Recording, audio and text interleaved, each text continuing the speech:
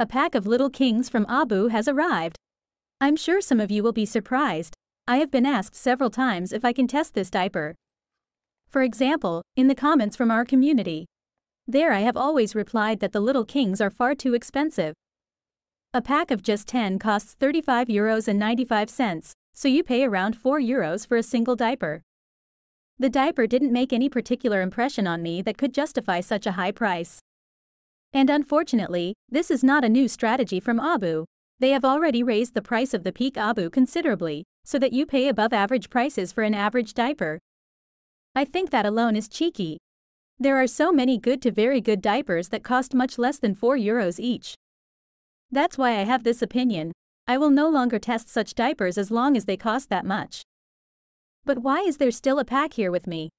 Nothing has changed in my opinion, and the prices have not become any more reasonable, as you have just seen.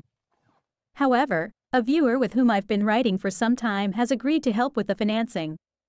His name is Lucas Offline on YouTube. Greetings and thanks again at this point.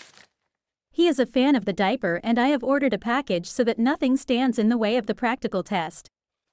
I'm going to test them just like the others, and, of course, I'm going to use the current market price for the price at which you can currently buy them in the ABDL diaper stores. I would like to mention this at this point so that you understand how this change of heart, or so it probably seems, came about. Regardless of how well or poorly it performs in the practical test, one thing is clear to me: wearing diapers is generally not that cheap. Even if you go for the cheaper ones, it adds up. What's more, many things have become more expensive as a result of the crisis.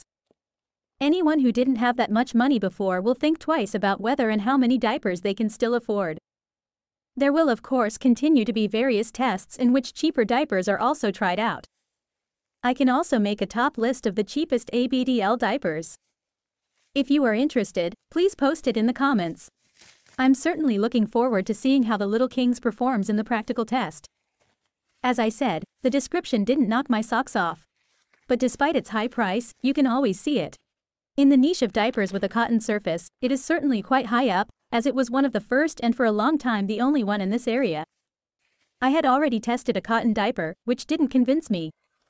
However, this wasn't so much due to the outer material. It only had 2 adhesives instead of 4, which made the fit significantly worse. It would therefore be interesting to see what the hype about the Little Kings is all about and how well diapers with cotton perform if they have 2 adhesives. This is common with normal foil diapers, and you notice that the fit is easier to control with 4 adhesives than with just 2. We are simply much bigger than babies or toddlers, for whom 2 adhesives are sufficient. What is your impression of Little Kings? Did try them out? Feel free to write it in the comments, where you can exchange about this topic with others. Besides me, there are other people there who want or need to wear diapers. I hope you stay dry and will be there for the next video, so don't forget to subscribe to the channel. See you soon.